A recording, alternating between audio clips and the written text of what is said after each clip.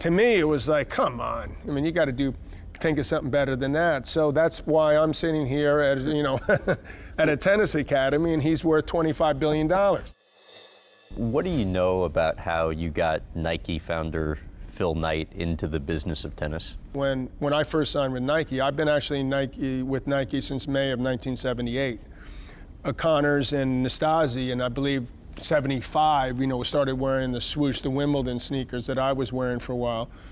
And this was just starting to happen, exploding in a way that players, athletes would actually get paid to wear, equipment, sneakers, clothes, etc., rackets. I mean, this was like a new thing.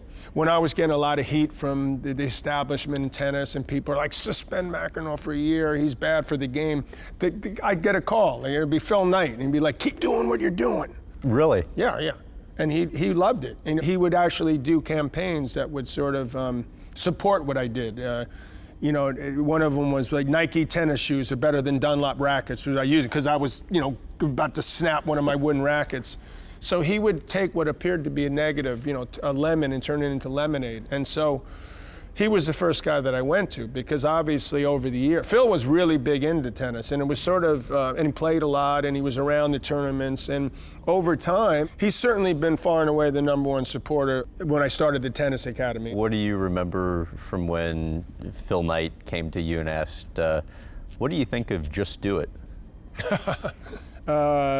Well, we were out in Portland, and at that time, I don't know how many buildings there are now. There's got to be 25, but at that time, I think there was 5 or 6.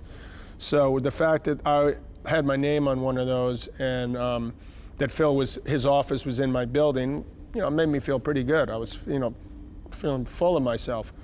Then, obviously, just because you're an employee, you're involved, and they're trying to throw out things that may or may not work, and not all of them do. One of them was, I've got this idea for Just Do It. Terrible idea. That's what you said. Yeah, terrible idea. Why? Everyone says that. Well, exactly.